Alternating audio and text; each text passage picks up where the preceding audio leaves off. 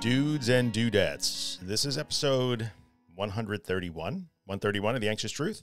Thanks for coming by. Welcome back to the show and for spending some time with me again. Today we have a guest, and it's a good one. I have Peter Shankman on. Peter is the creator and host of the Faster Than Normal podcast on iTunes. You can find it at fasterthannormal.com. It's actually the #1 trending and ranked ADD, ADHD, neurodiversity podcast in the iTunes catalog today, which is something. Peter is a super busy guy. He is a media entrepreneur. He runs a bunch of businesses. He gives keynote speakers around the world. He's a big dude. He's been on TV. Odds are if you've seen, CNN, CNBC, Bloomberg, those type of channels, you have seen Peter Shankman on TV. The man knows, he's an expert in what he does. He's also dealt with ADD and ADHD type tendencies and traits throughout most of his life. And he was officially diagnosed in his 30s. And he came on today to tell the story of how that happened, what it meant, and how instead of turning that into a liability or accepting it as a liability, it kind of kicked him into gear to sort of maximize the gifts that his ADHD actually gives him. So in his Amazon bio, it actually says, simply put, Peter always seems to have more than 24 hours a day. How does he do it? Peter attributes his unusually high energy level and extreme productivity to his ADHD. So we talked for about 20 minutes on how he has learned to maximize the positive aspects of his ADHD traits and minimize the ones that could be liabilities and outsource things that he is not good at and have people help him out with things that he might not necessarily be good at so he can excel at the things that his ADHD lets him truly excel at. And he's quite a guy. I think you're going to enjoy hearing from him. If nothing else, it's a super positive and inspirational story, especially if you are struggling with what your particular diagnosis is. And while ADHD is not necessarily the same as the disorders that we're usually addressing on the podcast, the overall message of always trying to find the silver lining and not allowing yourself to be a victim is a good one. So without further ado, let's get into the interview. I'll see you guys at the end. Peter Shankman, thank you so much for taking the time coming on the podcast. Peter from the Faster Than Normal podcast, the #1 ADHD and neurodiversity podcast on iTunes at the moment, which is damn impressive. I know you're a busy guy and I appreciate you taking the time. So welcome. I'm glad to be here. Thanks so much for having me. Yeah. So what I want to talk about is I love the way, so Peter and I were introduced by a mutual friend about 2 weeks ago, and I'm just digging the message. So what I really want to talk about is how I want to talk about your journey into being, understanding that may have been something not exactly mainstream about the way your brain was working for you. You were very open and really lighthearted in the way you describe namaste to I'll cut a bitch, which just cracked me the hell up. And the way you kind of have to do things, which is super interesting. And I want to go through, how did you reach that official diagnosis of ADHD and how you decided to turn it into a positive instead of a potential liability. So fill us in. Growing up, I was always a weird kid. I was a kid getting in trouble. And I just figured that's who I was. I never really understood why. I never really understood what was causing that. For me, it was just sort of who I was. And over time, I started realizing that the things that were getting me in trouble in school were also the things that were actually benefiting me. Most people don't start companies on airplanes and have them up and running by the time they land. Most people don't decide to write a book and then 3 days later have written a book, at least not without heavy drugs. And I realized that I was doing all these things and wasn't really sort of thinking about it or trying to figure out why. I just was. And, while that was all great, on the flip side, I was spending a lot of my time, unable to hold a relationship or, realized that I couldn't work with anyone else. I had to work on my own. I couldn't, didn't play well with others, as it were. And I never really put the two together until my early 30s. I started realizing, okay, there's a correlation here. All the good stuff is great, but all the bad stuff exists as well. How do I sort of get more of the good stuff and get less of the bad stuff? And I finally got diagnosed with ADHD. And by the time I did, I'd read enough about it to sort of know, when you have when you break your leg and get a bone sticking out of your leg, you go to get it, not so much to get a diagnosis. Oh, there's a bone sticking out of my leg. Yes, there is. You've broken your leg. Well, I pretty much get that. There's the bone. Rather you go to get help to treat it. They set it, they put it in the cast. It was sort of the same thing with ADHD. The guy, I remember taking this test, this 100-question test, and it's something like anything more than 28 questions positive, chances are you have ADHD. I think I got 97 positive, right? And I'm like, okay, this is obviously a given. I pretty much know what's going on here. That kind of wasn't news to you. Exactly. Yeah. But what I realized was that I learned that I could put things into play that would create sort of guardrails that would allow me to use the best of the stuff that I have and sort of depreciate the worst if possible. I like that. So over time, now, is this something that you started to think about after that diagnosis, or these are just tools that you started gathering and strategies throughout your life, knowing that like, well, I have maybe a bit of a weakness here, but a strength here, let me maximize that? Or did that really clarify after that official diagnosis? I think it was a little bit of both. I mean, I think I realized that, okay, this obviously makes sense. Now that I know what it is, those things that I've been doing to sort of counter the negatives don't really seem that weird anymore.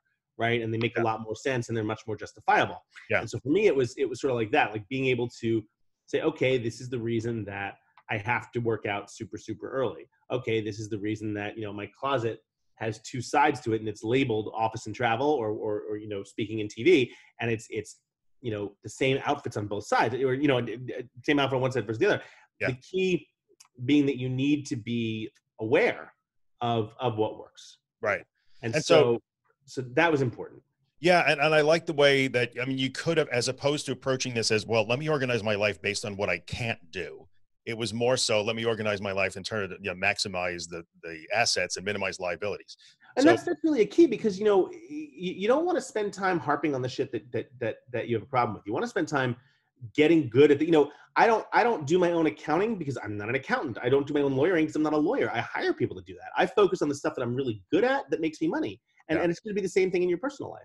Yeah, that makes good sense. And like, we're addressing an audience full of people who are in the process of recovering from anxiety disorders like panic disorder or agoraphobia. And often they start to feel like, well, especially when they get that official diagnosis, like, oh no, I was just diagnosed with OCD or something along those lines. And they feel like it's, I guess initially it does feel it's a hit for a lot of people. Like, oh no, this is bad. Like this is the rest of my life.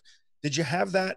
I mean, you already sort of suspected, so it doesn't sound like you took the diagnosis as some sort of like, well, I guess this is just who I am now, and I'm going to have to be limited for the next 40 years. I think it was more like, wow, this is who I am now. Cool. Okay. I figured out what I could do. Right. And that to me is the excitement part is, okay, I can, what can I do that benefits this? And that was just exciting as hell to understand that there's stuff that I could do to make my life even better. Right. And that I could create a great life, not in spite of, but in collaboration with my ADHD.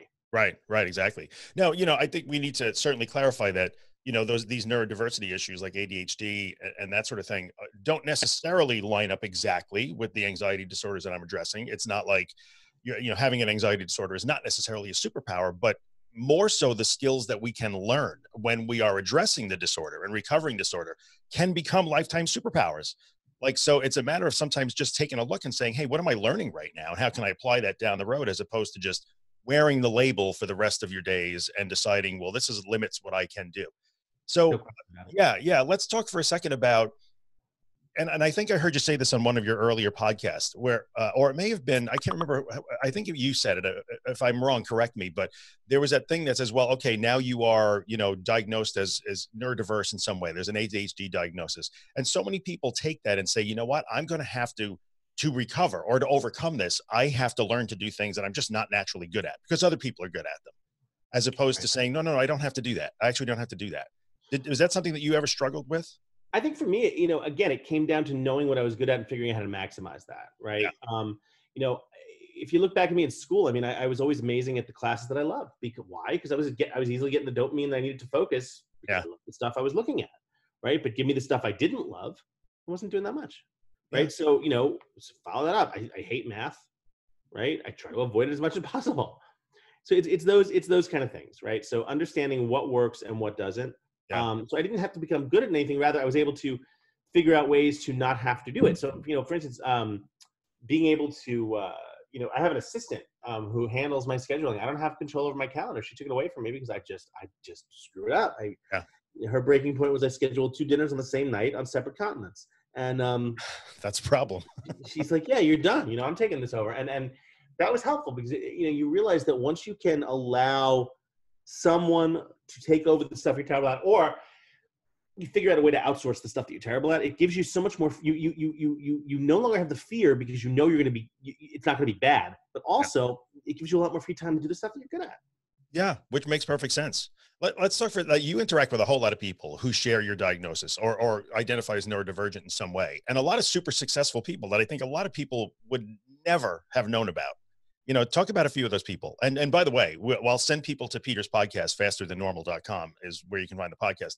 There's some really good episodes there with some people whose names you're going to know, talking about some of these issues. And how was some of the common threads that you've heard that some of these very successful people have they used the same sort of tools that you have? Same type of stories? Not only do they have the same type of stories, but a lot of the stuff. There's a great story about Dave Nealman, who was the founder of JetBlue, and how he, there was always this tree in the backyard of his house that was always dangerously overgrown and was going to come crashing down his house any day. And every day he started off the day with, okay, I need to call the tree doctor. I got to find a tree doctor. I got to have a tree doctor come and take care of this. And every day he'd say this. And he tells this story and he just stops. And everyone says, well, did you eventually call the tree? He's like, no, we moved. And, That's one way to do it. Exactly. But again, that's sort of the outlier. The main stories that I normally get from people like Tony Robbins, from Seth Godin. Seth Godin had a great quote on my podcast. He talked about how forward motion is thrilling, and thrilling gives you dopamine. And so keeping moving forward is great. The flip side of that is that even when you're not going backwards, you're just standing still. It feels like you're going backwards. So you constantly have to find new ways to move forward, however slow that might be. That's beneficial. That's excellent. So he realized that, like, hey, I need that hit. I need that dopamine hit. I need that, whatever you want to call it, the thrill. So I'm going to engineer that into my life. That makes really good sense as part of the moving forward process. Let's talk about the adjectivization is the word I'm going to coin here. And I see it a lot in the OCD community where people will use those initials like OCD. Oh, I'm so OCD. I'm so this, I'm so that. And I've heard you talk about the difference between ADHD traits and ADHD proper. Is that been a problem? That's the thing. It's like you lose your key. Oh, I can't find my keys. I'm so ADHD. No, you're just an idiot. Hang them up in the same place every day. Yeah. It's very easy to blame. You'd never say, "Oh God, I'm really tired today." God, that's I must have cancer. You don't do that. Right. So it's very easy to blame something in your brain on what you are when in fact that's not what you are at all. And it does a disservice, I think. It does disservice to people who actually do have ADD and ADHD because there is some struggle to it. But being able to sort of understand what you have and work it to your advantage, I'm proud to say that I have ADHD. Oh, I like it. And why wouldn't you? I mean, that's just the way you're wired. So maximize it, own it. No. Yeah.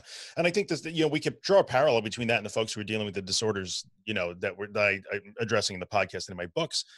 Sometimes those traits that led us to those things may have silver linings. So, the ability. That's the key. The key is instead of getting upset, find out what they are, figure out where they are. Yeah. You got to put the fire out of the disorder first, which is something I always talk about. But then you might actually find that some of the stuff that got you into that fix in the to begin with could potentially be positive aspects of your personality and your living style, your management style, all those things. So there could be a silver lining in almost anything, which is really great. Percentage. So we know that we tend to overuse, that those letters, ADD, ADHD, I'm so ADD.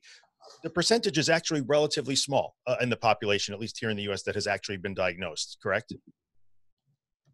But the thing is, it is growing. Okay. It is definitely, the audience is definitely growing, that the number of people with ADD, ADHD is definitely growing. Yeah. It's going to be we're going to see probably 15% of the country in some sort of neurodiversity within 10 to 15 years. Let's talk about the term neurodiversity for a second. And I've had Krista Holman, who is, very active in the community. She's the neurodivergent rebel. She was on about a year ago or so, but I think a lot of people don't understand that term. That was a new term to me, neurodiversity. Can you explain that? Yeah, it's just the basic concept that the normal brain and the non-normal brain. So neurodiverse is any term. The ADD, ADHD, autism spectrum, executive function disorder, anything along those lines is neurodiverse. Your brain operates in a slightly different way, which has pluses and minuses. And so the more you understand about them and know how to use them, the better you can do. And the key being that, diversity is not necessarily a bad thing. It doesn't make your brain broken. Not in the slightest. Yeah. It just, your brain might be different than mine. Okay. So what? Some people are taller, some people are shorter, some people speak one language or another. Some people can play musical instruments, some cannot. And the companies that understand this and welcome those neurodiverse employees are going to be doing so much better. Yeah. So let's talk about that for a second, because I know your initial background in PR and marketing, public relations and marketing, and you're a fixture on TV and, and just a go-to kind of guy on a lot of those issues. But you've spent a lot of your time now starting to educate the corporate world on neurodiversity and what that means in the workplace and how they can address it and leverage it in some cases. Yes. The key is that the more you accept that, the more you stop fighting against it, right? Whether you're an employer or whether you're an employee or whether Yeah. you're a person, the more you stop fighting against it and embrace it, the easier it is. It's ridiculously hard to win a battle while going uphill. Going downhill and learning to fight that battle is part of your best move.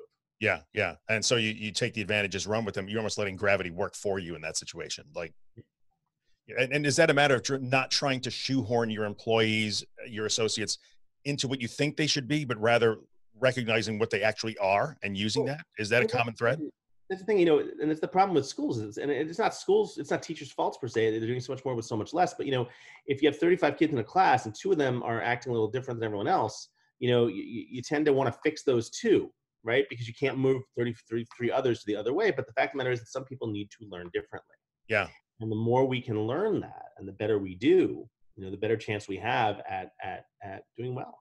Hey, I think in the end, if you're going to try and shoehorn the folks that don't fit the mainstream, we're leaving behind a giant portion of our human No resources, question about it. which is ridiculously just a huge waste And of you don't have to human change the resources. whole world. There's so many few things that you can do, so many little things you can do to really make things, better. I mean, they did a study in Texas, I think it was, where they took a school district in Texas and they gave them 90 minutes of recess a day versus 30, and they changed the food the kids were eating from like mostly carbs to like high protein. Yeah. And they saw ridiculous numbers, like 26% or something of less outbursts, less ADHD outbursts in boys, and something like a 30-something% increase in girls getting involved in the conversation. The numbers were huge. Wow. That's no joke. And what does that do? That doesn't hurt anyone else. That doesn't, No, no negatives there. no, that's only a win. And it's so interesting because even as somebody who's outside of that, in that community looking in, that would seem like common sense. So why didn't we do that long ago? Like, just where's the harm there? Not that things we don't change things, or quote unquote, that's the way it's always been done. Yeah, that's the way we always did it. So let's bring it back in the last few minutes before we start to wrap it up, because the topic is always anxiety and anxiety disorders. Has that been an issue for you? Does that come along with your particular situation? Has it ever something you struggled with? The concept of anxiety and anxiety disorders, as you imagine them to be, a person, which is obviously not the case, but a person like sitting in his room biting his nails and afraid to go outside. Yeah. It's actually never been me. I've been the entire opposite. My happiest place is on stage. Yeah. Right? Put me in front of 30,000 people and I'm home. I'm talking and I'm home, and that's my keynote. But on the flip side, with ADHD comes tremendous. I was up way too late watching the results last night. Comes tremendous imposter syndrome. Right? Okay. So I sit there and I'm spending a lot of time, thinking, well, God, look at that. 30,000 people just gave me a standing ovation. Can't believe how stupid they all are. I can't believe they all bought, that I know what I'm talking about. My God, And so it's this premise that I'm not afraid to go on stage, and until I'm told otherwise, I'm totally afraid that whatever I said, no one liked.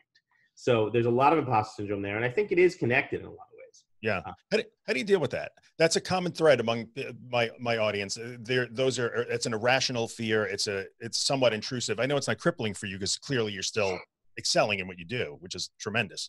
But it's understanding. How have you learned to deal with that? Like, can you just recognize that? Oh, that's just me doing that thing that I do again. It's okay. For me, it is understanding that it is irrational and that I do need to let it go. Yeah. It's not big of a deal, and that I can stay and focus on what I'm trying to do and what I'm trying to get done. Yeah. Right. And as long as I go get through it and I'll see it and it'll look great. And that's the key, right? The key.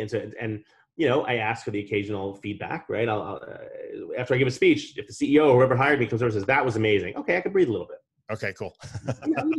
You look for ways. And I think, if you're listening right now, and even if ADHD, ADD isn't an issue for you, I mean, here's a person, Peter's a guy that literally, when he says that he had dinners scheduled at different continents, because you're traveling the entire world, being asked to speak on your areas of expertise, clearly an accomplished individual with tremendous credentials, who still can be subject to the irrational fear, like, I don't know what I'm talking about. They're going to find me at any moment. So everybody has those issues. Every human being sometimes is confronted by those kind of, irrational thoughts or things that plague us a bit.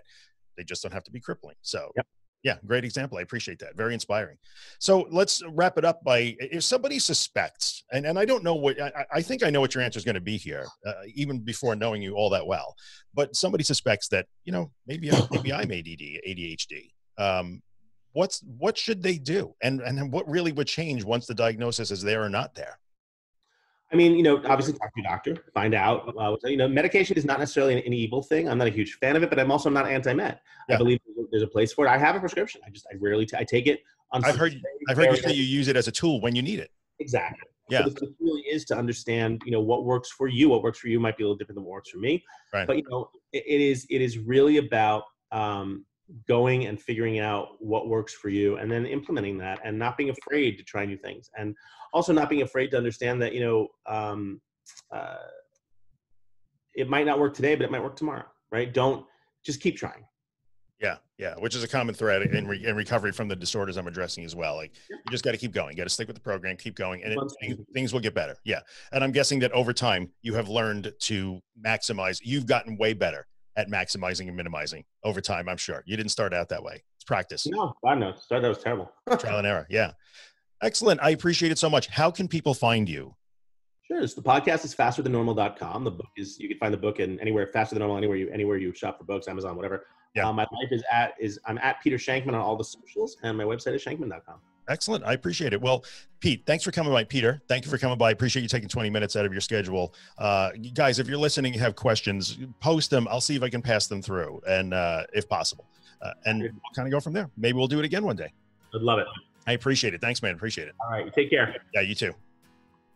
Okay, well, that was all kinds of fun. I hope you guys enjoyed listening to Peter Shankman as much as I enjoyed talking to him.